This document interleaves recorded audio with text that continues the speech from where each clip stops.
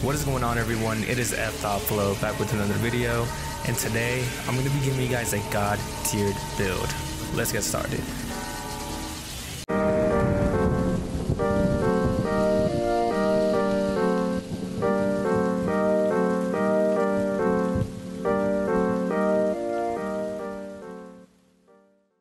So like I said, this is a god tiered build, and the more I explain the build, the more you'll see what I mean when I say god tiered. So we're just gonna go ahead and jump right into it with the weapons, and for weapons, I'm gonna be using Sasuke's Ninja Blade. Now you could use Orochimaru's Kusanagi sword or just a regular Kusanagi sword.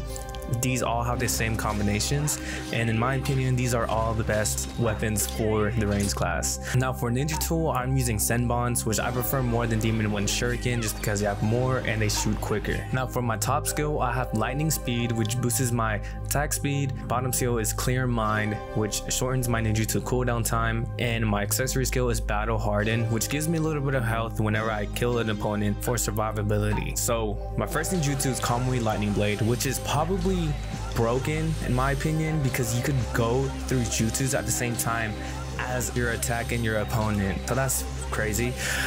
Second jutsu is Hiding in Ass Jutsu, which is a really good counterattacking jutsu because if they get hit by it, it stuns them, setting them up to get punished, and it also neutralizes any negative status ailments. For my substitution jutsu, I'm using Clay Clone. You already know how I feel about this. It's the best substitution because it does damage. And for my ultimate, I'm using Adult Sasuke's ultimate. I'm not even gonna try to pronounce that name, but this is probably the best ultimate for the range class. Now this is a really good build to counter Flame Lightning and Kamui Bond, and there's a number of ways you could use this build. I kind of use it as a counter attacking build. I use Kamui Lightning Blade to go through jutsus if I'm in the air, and I use Hiding in Ass Jutsu if I'm in the ground. But like I said, there's a number of ways you could do it, but it's just up to your style of play. But that's enough.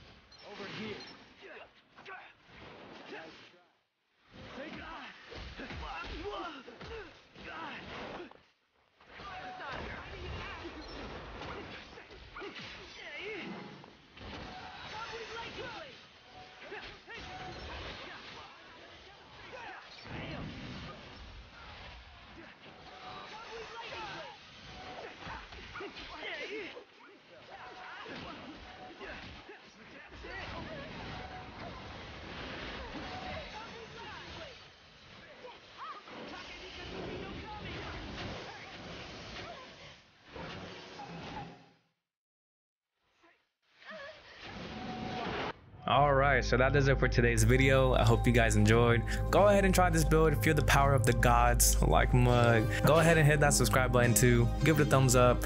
And as always, it's FdotFLO. See ya.